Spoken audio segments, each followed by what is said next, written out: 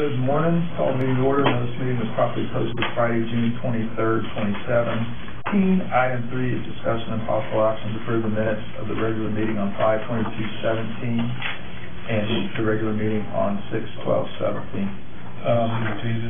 Yeah, well, just a question. Matthew, on the 5/22, down there is the last motion by Blau, second by Davidson to receive the report. Do we know what report that was? No, but I'll go back and be more specific. Okay. I'll find out and put it in.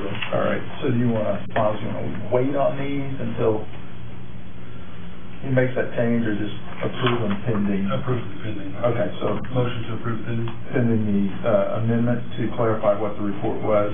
Okay. So motion and second. All in favor? Aye. And then on 6/12 minutes, it shows that I was present.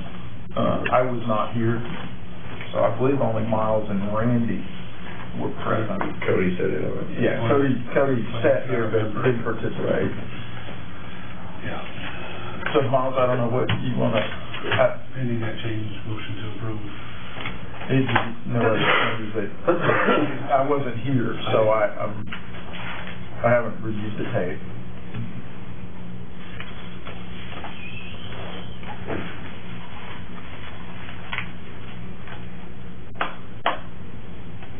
I think we're good. Okay. Then I'll second his motion on these, pending the noted change. Motion second, all in favor? Aye. Aye. All right. Thank you. Because you wouldn't sign. Yeah, it's a recess. Okay, item number 4 is discussion, review, and possible action regarding update from staff on the capital project specific to TIF District number 2. Item A is the annex roof replacement. No changes. Okay, item B is annex elevators. Annex elevator, nothing specifically it, but we do have a traffic study that's beginning with Code NA. Met with Randy Bunner, who has given us a list of questions to help him determine what will best facilitate movement of people more rapidly in both the annex and the courthouse. Okay. Item C is the annex new front entrance security. No changes. Item D is the annex exterior maintenance and lighting. Lighting is we're waiting on the controller so that we can change lights to reflect the roof. and the exterior maintenance is on the street. When is the bid of?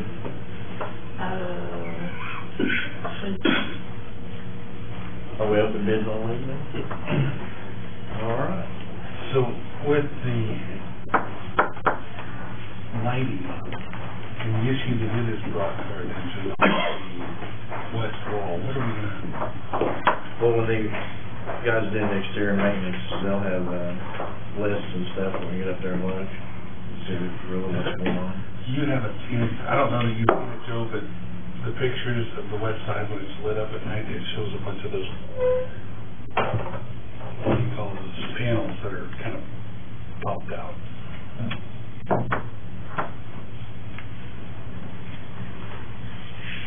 All right. And you'll be addressing that in the maintenance, is that what? We'll be learning about it. Okay. All right, anything else? not on that item. All right, item E, 9th floor demolition. That is Courthouse. I understand there's an interesting story from last night. yeah, if you wondered whether that was happening or not, just read News Line 9. I believe we had a 5-alarm response last night. Okay. Progress. Anything else? Asbestos AV is completely taken care of. Just had a change order, capping some of the pipes, that kind of stuff. Yes, and we may have some additional bits and pieces of asbestos when they begin to move into the chases, plumbing chases themselves. The fixtures, as of this morning, have all been removed, all the plumbing fixtures, the toilets, urinals, and those kinds of things. So when they move into the chases, there may be some isolated bits and pieces of asbestos that need to be addressed. Anything else? Moving good right now. I would assume there's nothing on F, which is the ninth floor repurpose, since we're still Premature. The DA, I'm told, has a potential floor plan to explore, so we'll be doing that shortly to finalize, I think, what they want. Item G, the jail lower roof. Progressing very well. We're beyond 50%. We actually made a progressive estimate to the contractor. Okay. Item H, jail fire notification. We actually have some positive news there. Simplex Grinnell has agreed that they will green tag the system once they test a few devices that weren't previously working in the last inspection, but the areas in the kitchen that they were holding out on, since they were previously tested and they worked, they will consider those working. And so probably in the next couple of weeks, I think, they will green tag the system and we'll be good, and I'll let the Department of Labor know and we'll be good. Hopefully we get to take that one off the list. All right, so that concludes item 4 updates on A through H. Is there a motion to receive? Second. All in favor? Aye. Item F, well, actually, can we do this? Item 5, I'm sorry, appears to be kind of a catch-all related to mold at the jail. If we could we go ahead and skip down to item number 7, which is discussion, review, and possible action regarding the air quality study at the Oklahoma County Jail, and Dan asked that this be put on. We received reports back from the company that did the air quality testing, the airborne testing, recently in a number of locations, and Don can speak to that probably a little better than I can with specifics. But the basic is the air quality testing that was done showed minimal airborne mold. The air outside the jail is much worse than the air inside the jail in the areas that we tested. I don't know if you want to expand on that anymore. Correct. On the day of the testing was done, June 7th, multiple areas in the jail were tested for airborne spores, and in all areas the test showed that the counts were higher outside than inside. So as of right now, the mold in the jail is not particularly airborne. Questions? Anyone in the audience have questions? One thing is the report that's attached electronically, I don't believe included one area. Matthew, did you attach both those reports that I sent you? Okay. All right. Then that covers it all.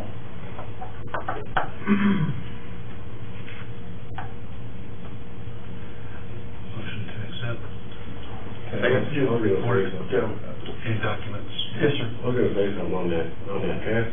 On one of the pages towards the conclusion of the results, it says that all those counts below, it goes on to say that environmental conditions, temperature, moisture, airflow, humidity, everything inside the jail can change and trigger a release.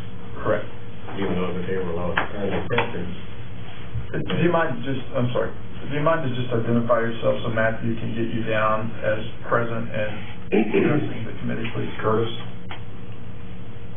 Whittington, W-H-I-T-T-I-N-G-T-O-N.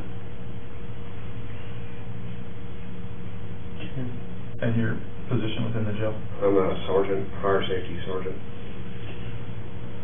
That's why I know the name. Okay. All right.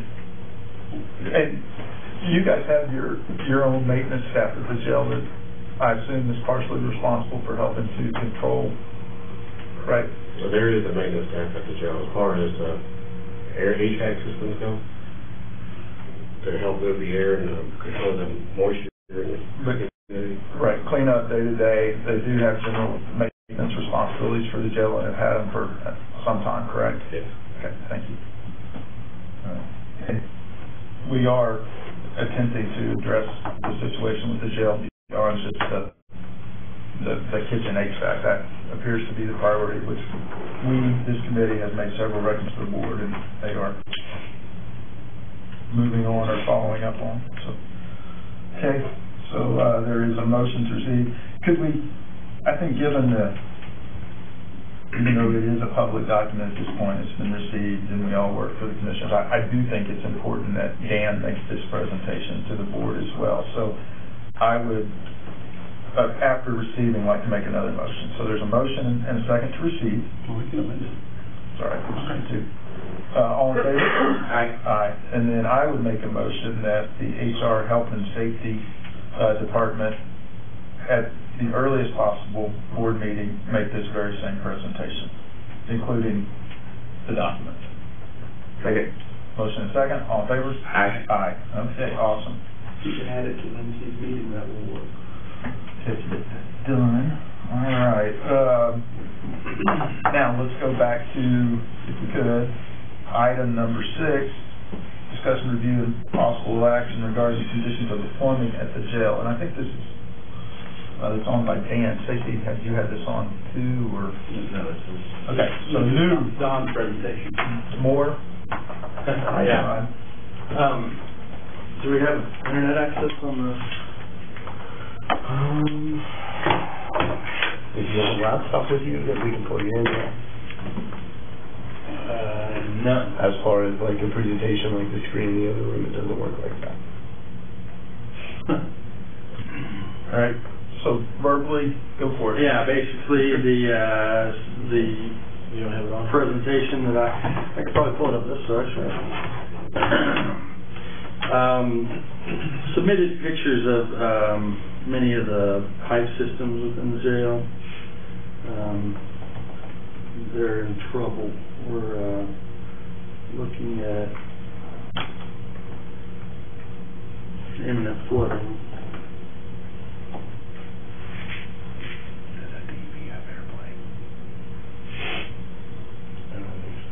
Here it is, Don. Hardwired. Every time that I've used it, it's damaged Okay. from the laptop.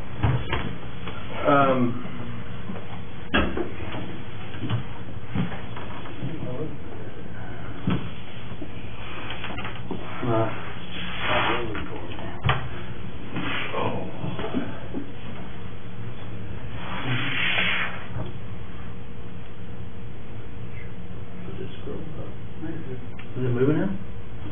Okay.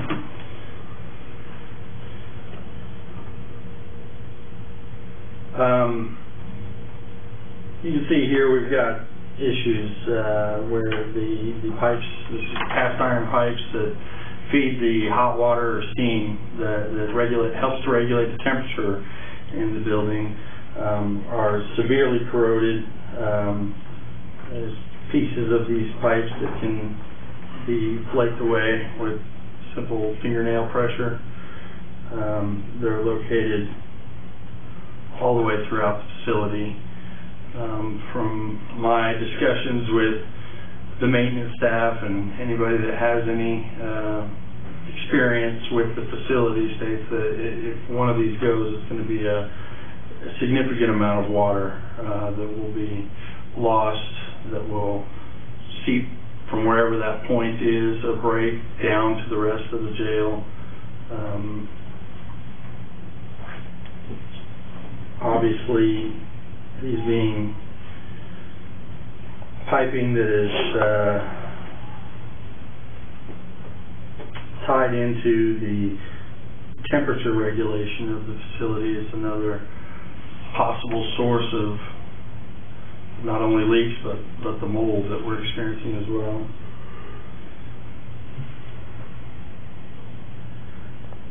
So, the intention of the report was simply to bring it in front of the powers that be that there is imminent danger of something like we experienced on the 27th of March, where we had a large pipe that broke in the kitchen. I have a question. Yeah. Would any kind of a failed pipe like that result in any more water flooding the facility than perhaps an inmate or groups of inmates stopping up toilets? Yes, sir, it would. Sorry to speak. No, go ahead. I spent 10 years in maintenance helping with this HVAC system. Basically, our units are old 80s, early 90s style radiators. They hold like 200 gallons a minute, air flows through it, it's just radiator. That water has a constant source of water. It's about a 5-inch pipe, constantly flowing. It comes from Viola, Triton, the hot water does, goes over the jail, runs up, cycles. I mean, it's just constantly cycling. Are there shut-offs though? There are shut-offs, but getting to the shut-offs can be a pain. We've had one radiator bust that I was up there, and it shut down elevators. I mean, it was a big mess. So, those by far would cause a whole lot more flooding than the inmate flooding out a toilet, or running a sock pump, or... We have to reimburse Viola sometimes if we lose their water. No, they've been generous enough with us. We're good enough customers that they won't charge us for the water. And currently, we have the hot shut off, because we don't need it this summer, through the whole building. So those pipes are empty right now. Empty, and Been nice if we could have replaced them or depressurized, but we didn't have the money. So when we pressurize them again this fall, after they've been sitting all summer, Keith? Are they steel pipes or are they cast? I believe they're cast iron. I can't remember for sure. But he's right on fingertip pressure. You can walk up one of them and just, I mean, it's got a gaping hole where the pipe is actually just splitting apart, coming apart in different layers. That's typically what you find in cast iron pipe when it begins to deteriorate. And usually for steam and chilled water, they'll use steel, which may appear different on the inside of the pipe than what you experience outside. Sometimes. Have you seen the presentation? I've seen the exterior. Yeah, there's some pictures in here where water's actually leaking out Oh, I'm sure. through cracks. On some of the floors, they've got kitchen pans sitting underneath these pipes catching the water, and they just goes up there and dumps it down the drain, and then slides back underneath there and catch the water. Is that for chilled water? To be honest with you, I don't remember. Okay. How much early should we pressure that system up in case we have a problem? We actually need to heat. If it's as he suggests, and the integrity of the interior of the pipe is questionable, we need to do this gently, a little at a time. And be prepared to make repairs as they become necessary. Is this one of those items that can be sleeved? No. Just cut out and replace. Similar to the one that's leaking that he's referencing in the pictures that we've already cut out and replaced. We kind of had one that was towards the end there, it was badly leaking. We already repaired that. And So it no longer exists. it was such a small project, we paid a premium. It was $300 a linear foot to repair that. You don't want to keep paying that. You get a bigger project, volume, you'll get a lesser price. I don't know how much less.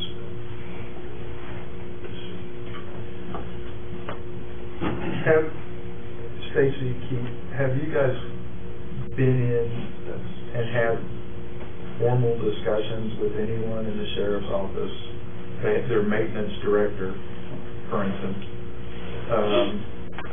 regarding this issue? I mean, I think it would be naive of us to assume that a 20-something-year-old building doesn't have problems, but we come to these meetings and we find out more and more in-depth the nature of some of these issues, and then it's, oh, we need to address it, but this committee, and even the board for that matter, doesn't have funding laying around to just throw at these types of issues.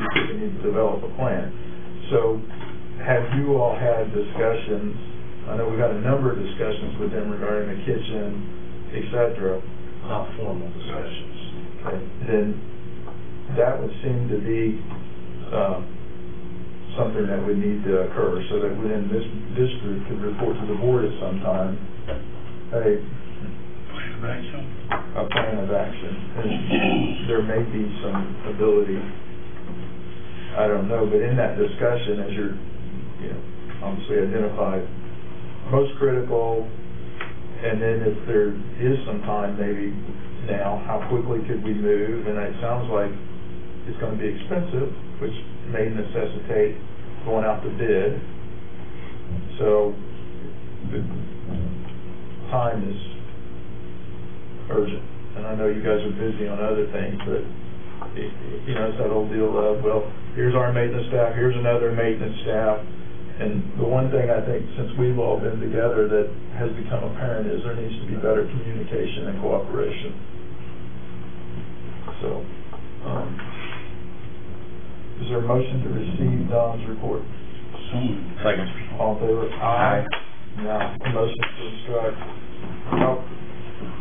health and safety, engineering, and facilities maintenance to work with the sheriff's maintenance department to develop a plan of action, including cost guesstimates, within the next, when you want it back, we meet in 2 weeks, is that right, Matthew? For the next regular meeting of the infrastructure committee, 2 meetings from now. Okay. Second. All in favor? Aye. Aye. All right. Number 5 is discussion, review, and possible action regarding remediation of mold at the Oklahoma County Jail. Stacy, Keith, Dan, We have opened bids on the HVAC portion of that, now that we have the mold cleaned up. We got some good bids. As you talked about guesstimates earlier, we set $600,000 aside as the BET watch list. After we developed the plans, though, we had an engineer's estimate of $800,000. The low bidder is at $623,000. So that's good news. Quality contractor. And then if we were to go ahead and encumber the potential change orders that's allowed statutes, it'd be $716,500. I recommend we go ahead and do that. So that's the kind of money we're looking for. And to move this forward and get this finished up, we really recommend that you support the bid and help us find the money. and Cody's here, since we don't have the ability to do anything much. Where are we at on this project? The BET? It's currently on the BET watch list at $500,000. That's where it's at. Because initially, the number that was going around was $400,000, but that did not include ductwork. And the ductwork was an absolute guess. Nobody had a clue. So I don't recall who submitted it to BET at $500,000, but that's what it was. And that's what it currently is. So that's $623,000. Does that include the ductwork as well? Yeah. Okay. So we're really looking at $716,500 to cover all contingencies, is what needs to be. Okay. And the bid's only good now for about 40 more days, so we need to move quickly on identifying money so we can award this contract. I know that in their special budget board meeting late this week. Yeah, the 29th.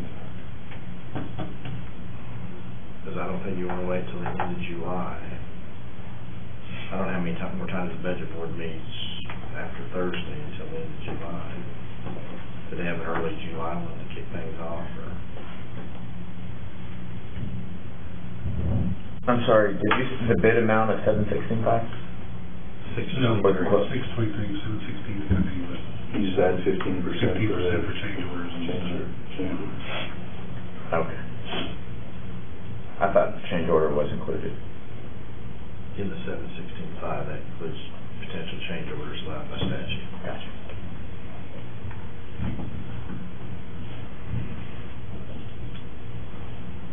What kind of time frame did they indicate? It's gonna be about a 5-month project.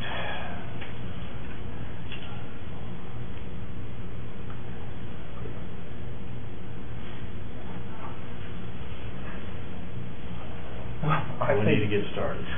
and I think this group is on record as saying that unfortunately we don't have the magic wand to give you the money, or the board the money. So in just enough time for more mold to potentially build up and have to be cleaned out again. That's my concern. Is there, other than to receive this, is there something that we need to do? is there a recommendation that we can make?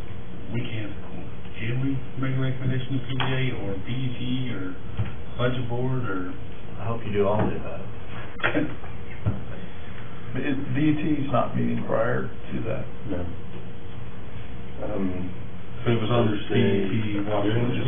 It is on the BET watch list. I mean, I could call a special, but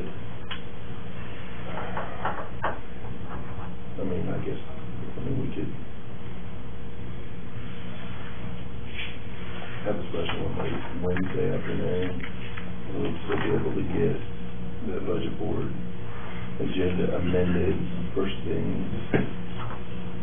Thursday morning for the Friday morning meeting.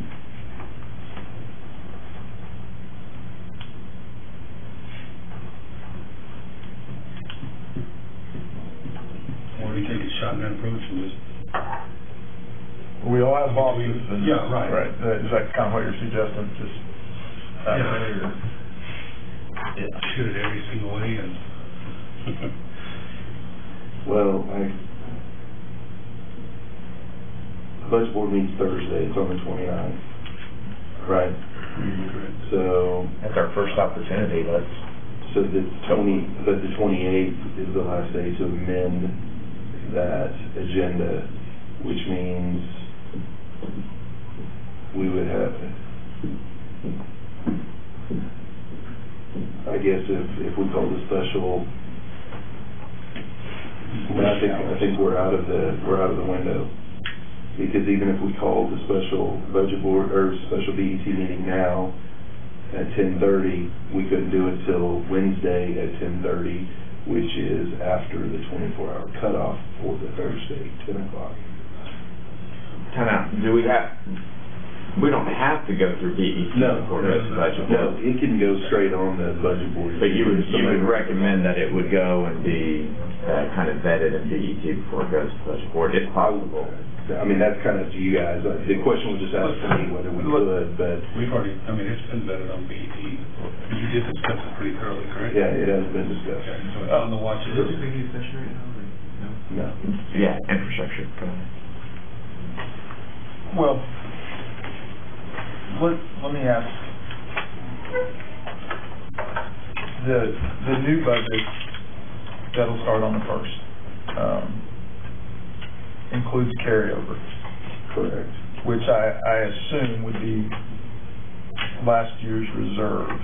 Yes, so if this item wasn't funded out of this year's money, it would roll over and we'll start a new BET watch list next month. The 1st is Saturday, when will there be a budget board meeting for the very first, because of the new year? The first one of the new fiscal year. Is that on that Monday, the 3rd? Yeah. For clarity's sake, it might be better to just try to do this out of the upcoming budget. The BET makeup, you would have time to meet and potentially develop a recommendation to the budget board and address this out of next year's money, since it's all rolled over anyway. It might be cleaner that way. So to make sure I understand, the next regularly scheduled DET meeting is Monday, July 3rd. No, the budget board. BET. So there's a budget board meeting on The 29th. on the 29th and then again on July 3rd? Yeah, I think the 29th is just in case you did a miscalculation for your 10 days or whatever, you need to move money from one account to another. Sure. I think it's just kind of a housekeeping budget board. The 3rd is for the first fiscal. And this is such a large number that would have a fairly significant, since I'm sure most of it was calculated in the rollover. I mean, we'd have to have Danny or someone else to confirm that, but that would be my assumption. And so... That makes sense, because it's only 4 days after when they would meet, and that does give time for BET to convene. Yeah, I could call a special BET meeting this afternoon. We could have it Wednesday.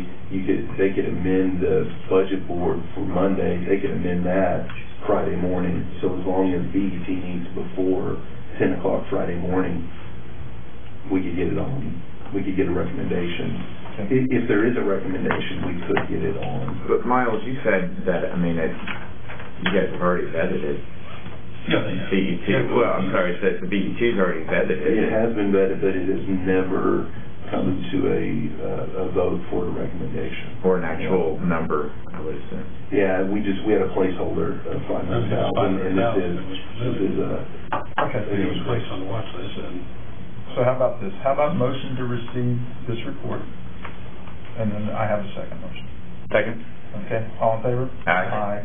Then the additional motion would be to instruct Stacy to make a presentation at the next BET meeting regarding the project and the bid estimates, and to seek funding, or a funding recommendation from BET to be presented at the budget board meeting at the beginning of the upcoming fiscal year.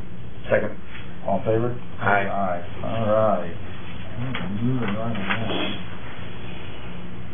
Item number 8, discussion, review, and possible action regarding the Oklahoma County Annex Building flood event that occurred Sunday, December 18th. Dan? The claim pretty well is closed out now.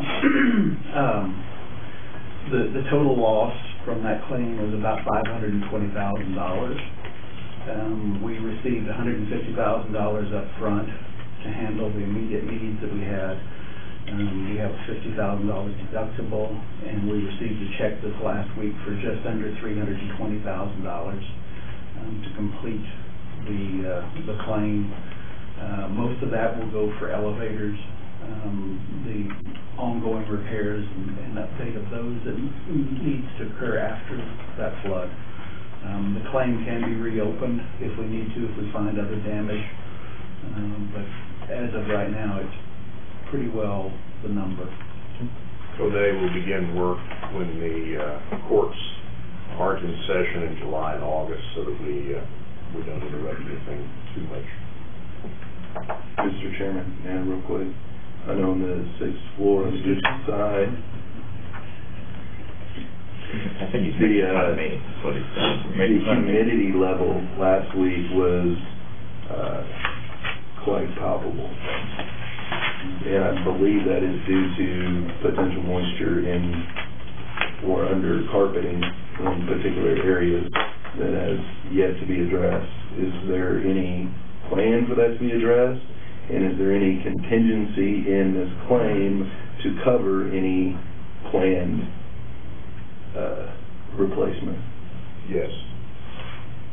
Yes to which?